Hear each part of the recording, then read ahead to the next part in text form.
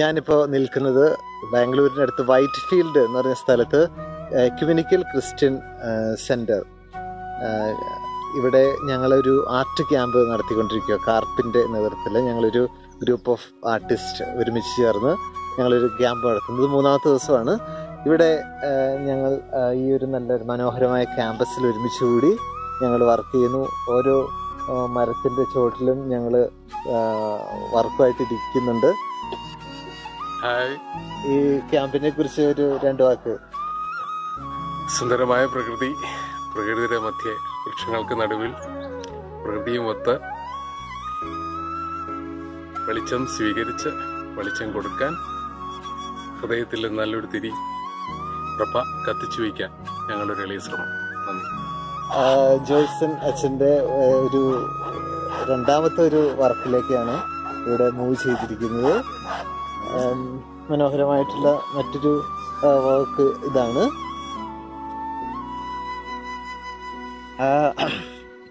ഈ വർക്ക് ഇവിടുത്തെ ഒരു ആപീരിസമായിട്ടും പ്രകൃതിയുമായിട്ടും ബന്ധപ്പെട്ട ഈ ക്യാമ്പിൻ്റെ തന്നെ ഒരു വിഷയം എക്യുമെൻ ആണ്. അപ്പം പ്രപഞ്ചവും മനുഷ്യനും പ്രകൃതിയിലെ ജീവജാലങ്ങളും ഒക്കെയുള്ള ഒരു സമന്വയത്തിൻ്റെയും അതിൻ്റെ ഒരു ധ്യാനമാണ് ഈ ചിത്രം. എക്യുമെൻ എല്ലാവുമായിട്ടുള്ള ഒരു സമന്വയ സൗഹൃദം എന്നുള്ളതിൻ്റെ ഒരു kind of celebration on the canvas. അതാണ് എൻ്റെ ഈ ചിത്രത്തിലൂടെ ഞാൻ ശ്രമിക്കുന്നത്. അപ്പം അതുപോലെ തന്നെ ഹ്യൂമൻ ഫിഗേഴ്സ് ഉണ്ട്. ഫിഗേഴ്സ് പ്രകൃതി, മനുഷ്യൻ്റെ അസ്തിത്വം പ്രകൃതിയിലാണ്. പ്രകൃതി ഇല്ലാതെ മനുഷ്യന് അസ്തിത്വമില്ല. പ്രകൃതി തന്നെ ഒരു എന്താണ് ശ്രൈണഭാവം ഉൾക്കൊള്ളുന്നതാണ്. അപ്പോൾ അതുകൊണ്ടാണ് സ്ത്രീ ഫിഗേഴ്സ് ഇതിനകത്ത് ഉൾപ്പെടുത്തിയിരിക്കുന്നത്. അപ്പം അതിൻ്റെ ഒരു ധ്യാനത്തിൻ്റെ ഒരു ആവിഷ്കാരം. Thank you. Okay, thank you. വർക്കിനെ കുറിച്ച് 2 വാക്ക്. ഹലോ. ഏകദേശം എല്ലാവരും ഒക്കെ പറഞ്ഞു കഴിഞ്ഞെന്ന് എനിക്ക് തോന്നുന്നു. Bangalore experience. It's good. Quite pleasant. കുറച്ച് തണുപ്പുണ്ട് രാവിലെ, പ്രത്യേകിച്ചും രാവിലെ ഈ ഒരു കാലാവസ്ഥ, ഒരു അന്തരീക്ഷം ഭയങ്കര രസമാണ് ഇവിടെ ആയിരിക്കുന്നത്. ഇവിടെ പെയിൻറ്റ് ചെയ്യാനും നല്ലൊരു മൂഡുണ്ട്. പിന്നെ എക്യുമെനിക്കൽ സെൻറ്റർ ആയതുകൊണ്ട് ഒരു സഹവർത്തിത്വത്തിൻ്റെ ഒരു തീമാണ് എല്ലാവരും പെയിൻറ്റ് ചെയ്യാനായിട്ട് ശ്രമിക്കുന്നതെന്ന് എനിക്ക് തോന്നുന്നു. അപ്പോൾ അതുകൊണ്ട് ഞാനും ചേരുന്നു. എക്യുമെനിക്കൽ ഇതിന്റെ ഭാഗമായിട്ടായിരിക്കും അല്ലേ? അതെ. അതായത് ഒരു എമൗണ്ട് ഇവിടെ ഒരു മനുഷ്യനും അങ്ങനെ അവർ തമ്മിലുള്ള ഒരു കമ്മ്യൂണിക്കേഷൻ ഞാൻ പോർട്രേ ചെയ്യാൻ ശ്രമിക്കുന്നത്.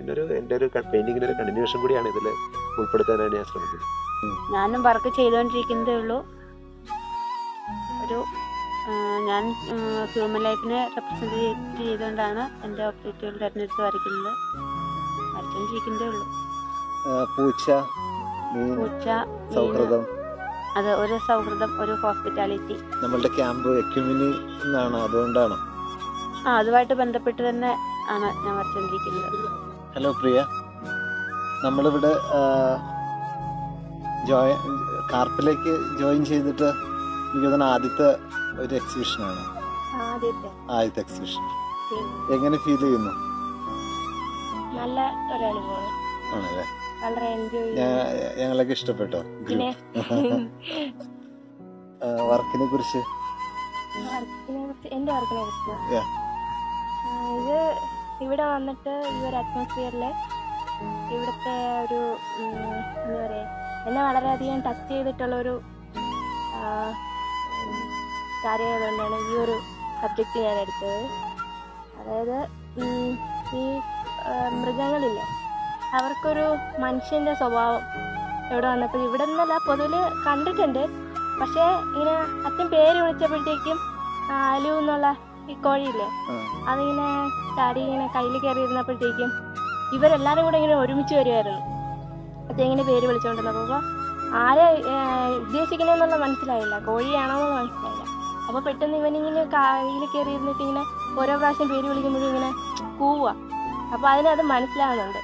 അപ്പോൾ ഇവരെയൊന്നും ഒരു പക്ഷികളായിട്ടോ അങ്ങനെയൊന്നുമല്ല, ശരിക്കും നമ്മളൊരു ഫാമിലിയിലുള്ള മെമ്പേഴ്സിനെ പോലെയാണ് തോന്നുന്നത്. അപ്പോൾ അതുകൊണ്ടാണ് ഇങ്ങനെ ഒരു കോമ്പോസിഷനിൽ ഇങ്ങനെ ഒരു ഇത് കൊണ്ടുവരാൻ. എനിക്ക് ഈ ഒരു ഇവിടെ വന്നപ്പോൾ ഇവിടുത്തെ നമ്മുടെ ഈ ഒരു മനോഹരമായ അന്തരീക്ഷം മരങ്ങളും പക്ഷികളും മനുഷ്യരും മൃഗങ്ങളും പ്രകൃതിയും മത്സ്യങ്ങളും ഒക്കെ ഒരുമിച്ച് ജീവിക്കുന്ന ഒരു വലിയ എക്യുമെൻ, ആ ഒരു സഹവർത്തിത്വത്തിൻ്റെ ഒരു വലിയ സന്തോഷവും സമാധാനവും ഒക്കെ ഇവിടെ അനുഭവിക്കാൻ പറ്റുന്നുണ്ട്. അപ്പോൾ അതാണ് മിക്കവാറും എല്ലാവരുടെയും ക്യാൻവാസിൽ എന്നതുപോലെ എൻ്റെ ക്യാൻവാസിലും കുറേയൊക്കെ പ്രതിഫലിക്കുന്നത്. അപ്പോൾ ഇവിടെ ഒരു മനുഷ്യ സ്ത്രീയാണ്, പുരുഷനല്ല. സാധാരണ ഒരു മനുഷ്യൻ എന്ന് പറയുമ്പോൾ എല്ലായിടത്തും പുരുഷൻ എന്നാണ് പറയുന്നത്. അപ്പോൾ അതിനൊന്ന് മാറ്റി ഒരു സ്ത്രീ ആണ് ഇവിടെ സിമ്പിളായിട്ട് ഒരു ഭൂമി മാതാവ് എന്നൊക്കെ ഞങ്ങൾ സങ്കല്പിക്കാവുന്ന ഒരു ഫീമെയിൽ ഫിഗർ. പിന്നെ എന്നിട്ട് ജലവും കാടും മലകളും ആകാശവും മേഘങ്ങളൊക്കെയുള്ള ഒരു മത്സ്യങ്ങളും പക്ഷികളും ഒക്കെ നമ്മുടെ ഒരു സഹവർത്തിത്വത്തെ ചെയ്യുന്ന രീതിയിലുള്ള ചിത്രമാണ് ഞാൻ ഒരുക്കിയിരിക്കുന്നത്. സ്റ്റൈലൈസ്ഡ് ആയിട്ടുള്ള ഒരു വർക്കാണ് ചെയ്തിരിക്കുന്നത്. വളരെ ഇൻട്രസ്റ്റിംഗ് ആണ്. കാരണം ബോത്ത് പ്രൊഫഷണൽ ആൻഡ് അമച്വർ രണ്ട് കൂട്ടരും ഉണ്ട്. വളരെ നന്നായിട്ടും വളരെ നല്ല തീമുകൾ, അതിന് പറ്റിയൊരു എൻവയോൺമെൻറ്റ് ഒക്കെയാണ്. കണ്ടിട്ട് വളരെ സന്തോഷം തോന്നുന്നു.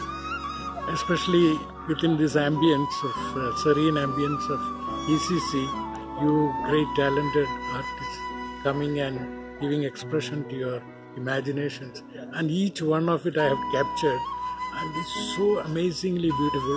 Though they are not complete, still the artists are working on it. It's amazing. എനിക്ക് വ്യക്തിപരമായിട്ട് വളരെ സന്തോഷവും പ്രചോദനവും നിങ്ങളുടെ കൂട്ടായ്മയിൽ നിന്ന് കിട്ടി. അത് ഞാൻ ഇത്രയും പ്രതീക്ഷിച്ചില്ല. ഞാൻ ഒരു ആർട്ട് വർക്ക്ഷോപ്പ് എന്ന് മാത്രമേ പ്രതീക്ഷിച്ചുള്ളൂ. പക്ഷേ ഇത്രയും സ്നേഹത്തോടു കൂടി പാരസ്പര്യത്തോടു കൂടി നമ്മൾ പ്രവർത്തിക്കാൻ സാധിക്കുന്നു. കല ദൈവത്തിൻ്റെ മഹത്തായ ഒരു ദാനമാണ്. അപ്പോൾ എനിക്ക് തോന്നുന്നത് മറ്റെല്ലാത്തിനേക്കാളും പ്രധാനം കലയിലൂടെ നമ്മൾ ദൈവത്തിൻ്റെ മഹാരഹസ്യങ്ങളെ വെളിപ്പെടുത്താൻ സാധിക്കും ഒരളവ് വരെ. എനിക്കത് കേട്ടപ്പോൾ തന്നെ ഭയങ്കര ഇൻസ്പിറേഷനായിരുന്നു. ഇത്രയും വലിയൊരു വർക്ക് അവിടെ നാട്ടിൽ ചെയ്യുന്നുണ്ടല്ലോ എന്ന് അറിഞ്ഞപ്പോൾ കുട്ടികളുടെ നമ്മുടെയൊക്കെ കാലത്ത് ഇങ്ങനത്തെയൊക്കെ എന്തെങ്കിലും ഒരു ഇതുണ്ടായിരുന്നെങ്കിൽ നമ്മളെ ഒരുപാട് സഹായിച്ചതിന്. നമ്മുടെ എബിലിറ്റീസൊക്കെ ടാലൻസൊക്കെ നല്ല രീതിയിൽ അത് റിയലൈസ് ചെയ്യുന്നതിന് മനുഷ്യനെ ഡെവലപ്പ് ചെയ്യുന്നതിന് ആ രീതിയിലൊരു നമുക്കത് കണ്ടുപിടിച്ച് ആ രീതി മുമ്പോട്ട് പോകുന്നുണ്ട്. ഇപ്പം നമ്മുടെ സമയത്ത് നമ്മൾ കുട്ടികൾക്ക് വേണ്ടിയിട്ട് വെച്ചാൽ വളരെ ഒരു വലിയ കാര്യമാണ്. ഞങ്ങൾ ഈ കുട്ടികളെ കൊണ്ട് വർക്ക് ചെയ്യിപ്പിക്കാനായിട്ട് ശ്രമിക്കുമ്പോഴേ അവരുടെ ഫ്രീഡത്തിലേക്ക് വിട്ടുകൊടുക്കും. അപ്പം ഇപ്പൊ ഒരു വീടൊക്കെ വരയ്ക്കുമ്പോൾ അതിന്റെ പെർസ്പെക്റ്റീവ് ഒക്കെ തെറ്റിപ്പോയിട്ടുണ്ടാവും. പക്ഷെ അതൊന്നും തെറ്റല്ല എന്ന് അവരോടപ്പം പറയുന്നില്ല. നിങ്ങളത് തന്നെ ചെയ്തോ, അത് പെർഫെക്റ്റ് ആയിട്ട് ചെയ്തോന്ന്. അപ്പോൾ അവരുടെ ഒരു വളരെ ഇന്നസെന്റ് ആയിട്ടുള്ള ഒരു സാധനം വർക്കൗട്ട് ആവും. അല്ല, ആ ഫ്രീഡം അവർക്ക് കൊടുക്കുന്നതിലാണ് നമ്മുടെ ജാഗ്രത. അതായത് അവരെ നിയന്ത്രിക്കാൻ ശ്രമിക്കാതിരിക്കുക എന്നുള്ളതാണ്. അപ്പോൾ ഇപ്പോഴാണേൽ റൈറ്റ് നൗ നിങ്ങൾ ചെയ്യുന്നതിനിടയ്ക്ക് ആരും നിയന്ത്രിക്കാൻ ശ്രമിച്ചാൽ എങ്ങനെ ഉണ്ടാവും? അതേ സെയിം ഫീലിങ്ങിൻ്റെ എത്രയോ മടങ്ങായിരിക്കും അവർക്കുണ്ടാവുക, അല്ലേ? അപ്പോൾ അത് നമ്മൾ റിയലൈസ് ചെയ്ത് കഴിഞ്ഞാൽ then we will feel that you are doing injustice if you try to control. അത് തീരെ ഇല്ലാത്ത ബാരിയേഴ്സ് ഇല്ലാത്ത മനസ്സായതുകൊണ്ട്, പിള്ളേർ മനസ്സായതുകൊണ്ട് അവർക്ക് തോന്നുന്നത് വരയ്ക്കുക, തോന്നുന്ന മാതിരി പെയിൻറ് ചെയ്യുക, തോന്നുന്നത് ചെയ്യുക. അതിനെ നമ്മൾ അക്സെപ്റ്റ് ചെയ്യുക എന്നുള്ളതാണ് നമ്മുടെ വലിയ മനസ്സ്. അപ്പോഴാണ് അവർക്ക് ഹാപ്പിനെസ് കിട്ടുക. ആ ഹാപ്പിനെസ് ആണ് ultimately that's going to bring them out. അവരുടെ സർഗാത്മകത എന്ന് പറയുന്ന ആ സംഗതിയെ പുറത്ത് കൊണ്ടുവരുന്നത് നമ്മൾ അപ്രീഷിയേറ്റ് ചെയ്യുമ്പോൾ മാത്രമാണ്. നമ്മുടെ അപ്രീസിയേഷൻ എൽഡേഴ്സിൻ്റെ, എസ്പെഷ്യലി നമ്മൾ പിയേഴ്സ് എന്ന് പറയുന്ന ഒരു ഗണത്തിൽപ്പെടുന്ന അധ്യാപകർ, പ്രീസ്, പേരൻസ്, കാരണവന്മാർ. ഒരു കാരണം പറയുക, എന്തുവാടാ നിനക്ക് വേറെ പണിയൊന്നും ഇല്ലെന്ന് ചോദിച്ചു കഴിഞ്ഞാൽ അവൻ്റെ കഴിഞ്ഞു മനസ്സ് ഇടിഞ്ഞു.